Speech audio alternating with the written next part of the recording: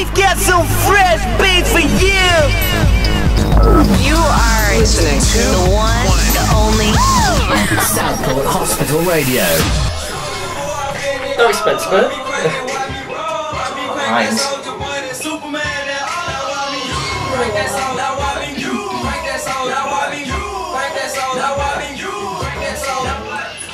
Gotta be honest with you, what an awful song that is. I should remain like impartial, but it's my last show, I don't really care. Soldier Boy, it's called Crank That. It's up 4 places to number 3 on the Hit 40 UK and Smash Its chart. I've counted down so many in my town, I don't know what's going on. Right, we do have a new number 1, down 1 after her reign of 7 weeks at the top. She falls 1 place. Leona Lewis, which means we do have a new number 1. The number 1 was straight in at number 1, and you can only buy the single in Tesco. That was the only place. It's never been done before, just solely into one outlet, but it's gone to number 1. If you don't know who it is, find out who it is next after this. Leona Lewis and Bleeding Love, number 2, Hit 40 UK. Sorry, that's just my name, but not all the time, just for me. For all you people stuck in the hospital, it's freezing out there. Well, that's what I said, what's the point of doing the weather in here? So we banned it, you know. Especially if it's really... There's those dulcet tones. You've got another song yet, mate, so no worries, cheers. I thought you got it free in the paper. Is that on? Yeah, that's pretty bizarre.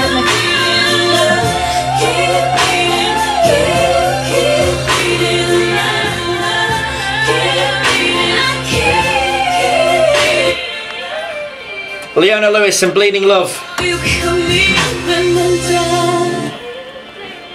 Just under 2 hours to go, ish. And before I finish on my last ever show, we're just tuning in tonight. This is Johnny Collins. It's Channel 45. It's South Hospital Radio, playing you more hits and more variety. We count down the chart every single week, the top 10, and play the top 3. And for the final time, the last ever number 1, I'm going to introduce on this show on here, it will be Eva Cassidy and Katie Melua. It's a cover of What a Wonderful World. It's to raise money for the British Red Cross. It's all for a good cause. This is the official UK number 1.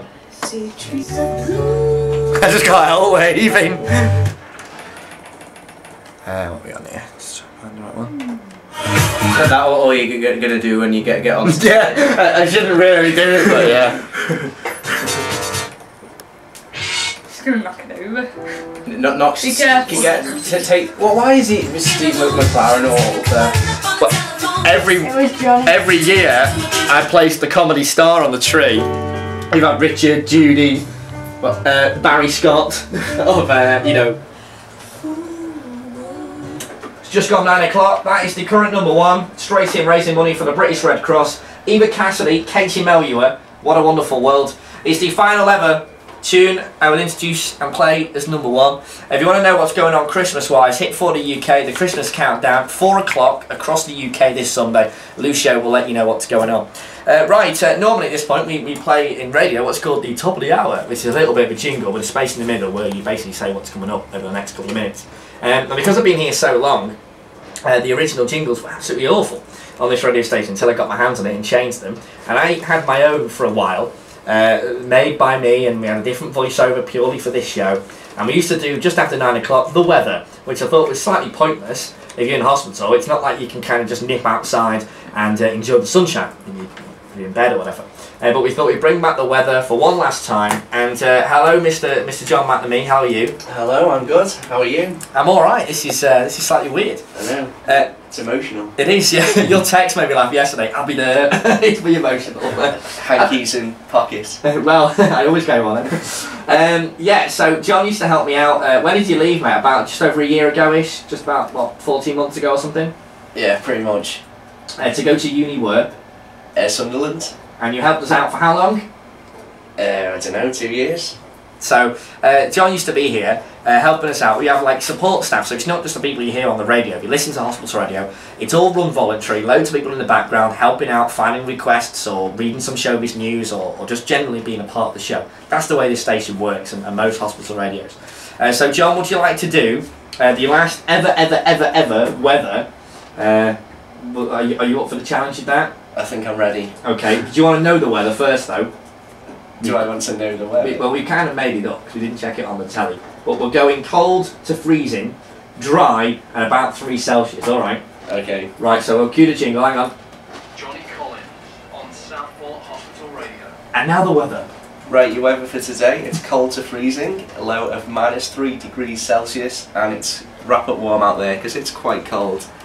Thank you. I only said about 3 degrees, not -3. Oh, well, it probably will go to -3. You're closer to the window, so I'll take your word on that one. I've got 2 t-shirts on. Fair enough. Right, thank you, mate. Right, cheers. We'll speak more with former staff of mine as the night goes on. First, I will give you 2 songs back to back. New one from Kelly Rowland, which is out on 28th of Jan, called Work, and we'll do some Bob Sinclair as well.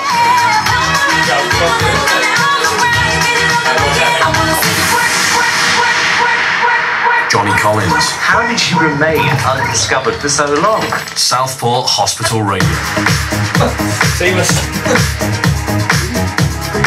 You've been doing this for ages. I know, yeah. One day you will have to answer to the changing at the sky. Hold on, come on. Everybody in the universe. Hold on. One day you will have to answer to the changing at the sky. Bob Sinclair and Steve Edwards and World Hold On from Channel 45. It's Southport Hospital Radio with Johnny on my final show today until 11 o'clock. We got some showbiz news coming up soon. We'll talk to Tim first. He'll tell us about the Spice Girls. Did a bit of a special appearance. Hardly anyone turned up for it. Liam Gallagher has gone into teaching, and we got some news on Chelsea Football Club. All that and more in the showbiz from 9:15 today. Now, because I've been on this radio station for ages, one of the things I've done on here is have my leg waxed live on the air, which blooming hurts, right? And I have sympathy for a lot of girls. Now, obviously, men's legs are more hairy, so therefore it would technically hurt more. So I've got a little bit of what we call a bed. That's something which, like, you talk over, a little bit of music, and it's got some old clips at me from back in the day when I was on the air. So have a listen. You look gorgeous with your skirt on. Just give it to you in psychology. I think I can manage that. Jonathan Collins on Southport Hospital Radio.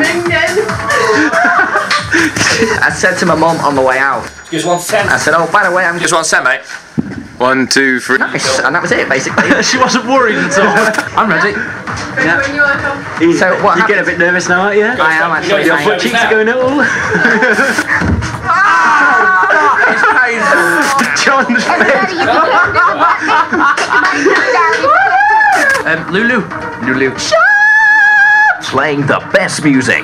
Jonathan Collins on Southport Hospital Radio. I'm laughing if no one else is. It blooming hurt though, that. Ever have your leg waxed, Tim? No, but I've had a crack second back. You knew it was coming, mate. Have you genuinely had a No, of course not, mate. You well have. Tim, it's a pleasure to have you here tonight. Tim used to work on the show. We used to do Tim's Hymns, and then you went into presenting your own show, and then left to go travelling round the world. And am I right? One part of it, mate. No. I didn't do the neighbours tour. You're not quite like Judith Chalmers yet. So thank you for coming in today. You know, taking time out your busy schedule, working at View Cinema. I do appreciate it. Would you like to do some showbiz news for the final time? Sure thing. Give us information about the Spice Girls. Did a little bit of an appearance. It all went a bit to pot. Tell us why. It was a very lukewarm reception. Half the competition winners to see them at a secret location turned up. There was meant to be 500 there, but 250 turned up. It was a Virgin Atlantic's new terminal at Heathrow Airport. Fans won a contest to see the Reform band at this location, but they only 250 came to watch them on stage with Virgin boss Sir Richard Branson. Which is not good. The winners were annoyed when the girls were an hour late off their appearance after flying in from LA. I kind of just Virgin Spice One jet. I just kind of think the whole like arse has fallen off the Spice Girls. Do you know what I mean? Yeah, those Tesco adverts are poor. Oh, awful. Awful. She's seen me I'll hide behind a Christmas tree and all that stuff. It's not good. I just reckon that the arse will fall off it, and it'll just be like All Saints. You know what I mean? Have like 1 or 2 hits, and then like they'll get dumped from the record label or something. All to make 10 million quid though. Liam Gallagher has gone into teaching at his son's school. Give us more details on that, mate. Alright, he's teaching music lessons and also playing footy, probably at breaks with everyone else. The Oasis singer started getting directly involved with the education of his 2 kids, Jean and Lennon. I saw Give us more. Well, that was Just it. read the top line. A source commented, I know I was taken aback because I've been sprung with this showbiz news. I just want to know if he starts fights on the pitch afterwards, like we used to do in school, but no one would want to. No one want to hit him. You in a fight, I find that extremely hard to believe. Well, not me personally. You know when everyone has a fight over football, can you imagine Liam Gallagher just squaring up to you? Anyway, He's teaching kids like 30 yeah, but years at a break, everything's fair game, isn't it? At a break, the teacher used to beat me up for my lunch money. Stop it, Mr. Belford. Just for the record, that's not true. My last show, I don't want to go down the lawsuit roll again, please. Okay, a source commented, Liam spending loads of time in the school. He does the school run and often pops in and teaches the kids some music skills. Obviously limited skills. Ooh, I'm only joking. He's often in the music room playing on the instruments with the kids, and he sometimes has to kick about outside too. Some of the kids are a bit too young to really understand who he is, and he is just another dad to a lot of them. They don't know how lucky they are. Of course, he's married to Nicole Appleton. She's described him in the past as the best daddy in the world. But she wasn't talking about. No, I'm not going to go. Very quickly, in 40 seconds, Chelsea FC listen to Leona Lewis before games. Tell us more on that. What a bunch of... Chelsea FC have revealed that they listen to Leona Lewis, that hard music there, for inspiration before their games. Defender Paulo Ferreira has claimed that they're trying to improve their performances by listening to this X Factor star. He says, I've got Leona's songs on my ringtone. I like her music. She does really well as an artist since winning X Factor. She was knocked off #1 spot in the UK singles arrival chart this week by Katie Melua, while Chelsea lost 1-0 to North London rivals Arsenal in the Premiership, so clearly that marriage lasted a long time. It is. This week they're going to start listening to Katie Melua. Right, thank you, Tim. We'll talk to you more as the evening goes on. Are you staying to 11? I hope so. Maybe. What do you mean, maybe? Okay. You can't leave early on my last show. I'm going to lock the door. Now, you're staying to 11 if you like it or not, okay? Okay. Thank you. Everyone else staying to 11 apart from the people who've said, well, good, that's good. Thank you. Right, we'll do more showbiz news next, and we'll do a D. Martin, Let It Snow, Let It Snow, Let It Snow. This will make you feel Christmassy. A tune that is D. Martin, Let It Snow, Let It Snow, Let It Snow. Southport Hospital Radio. It's my last show today ever. Been on the radio since 2001. Finished today at 11 o'clock. Loads of old faces and voices are coming in, which is very nice. And it's me until 11 o'clock today here on SHR. Let's talk to you. This is really weird, because I'm so not used to playing old beats of music and stuff and talking over them. Sorry, y'all. John's back. Hello, John. Hello. This is the final. You're very honoured in doing this, because we've got. We normally do 5 showbiz stories each week, and we're down to the last ever 2 showbiz stories on my show, and you get to read the last ever one. Tell me, mate, how emotional that is making you feel right now. It's just so emotional. I can't describe it really. I'm filling up thinking about it. Would you like to just mention what you thought of the microphone? Because you weren't used to this studio, because you haven't really been here for about a year. Because obviously you left about a year ago to go to uni. What did you describe the microphone as?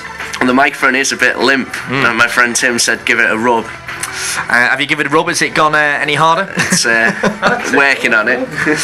you got to sensualise it first. Yeah. Well. I'll just send this link via the radio authority. Let's crack on with the show before we get chucked off the air before my last show ends, which hopefully won't happen. Leon, of course, won the X Factor. He's apparently guaranteed the Christmas #1. We're going to play the song before 10 o'clock today if you haven't heard it already. His version of Mariah Carey and Whitney Houston's When You Believe. He's guaranteed Christmas #1, say bookies. Give us more on that, John McNamee.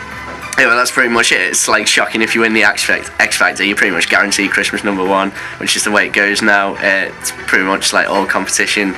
There's no point because he gets so many fans from the TV show. So it said a spokesman for HMV said Leon Jackson could shift 400,000 copies of the single in a matter of days, and last year Leona Lewis sold 500,000 of a victory in less than a week, so probably won't do as well as Leona, but probably still will get Christmas #1. I just think, to be fair, the whole of the X Factor has been a little bit kind of crap this year. Yeah. I think it was a better show. But the contestants on it I thought were awful, and if you've seen Leon trying to be interviewed, my God, he's struggling. It's just like talking to a brick. Awful. So I don't really think he's going to do particularly well when he goes on this morning or what have you. Anyway, Catherine Tate confirms Doctor Who exit. Apparently this was said the other day on Radio 2. Give us the full details on this, mate. Yeah. Well, I watched Doctor Who like last year, The Runaway Bride, and I thought that was her exit, but apparently not. No, she's come back as that other Friar Agman or that other girl, you know, like the girl who sort of become the new Martha. assistant. Yeah, well, she's gone. Apparently now, I think she's been given the boot, and Catherine Tate's coming in to be the assistant. But read the whole thing, mate. We'll get the full details. Don't like on Catherine Tate. Anyway, basically, she's been confirmed.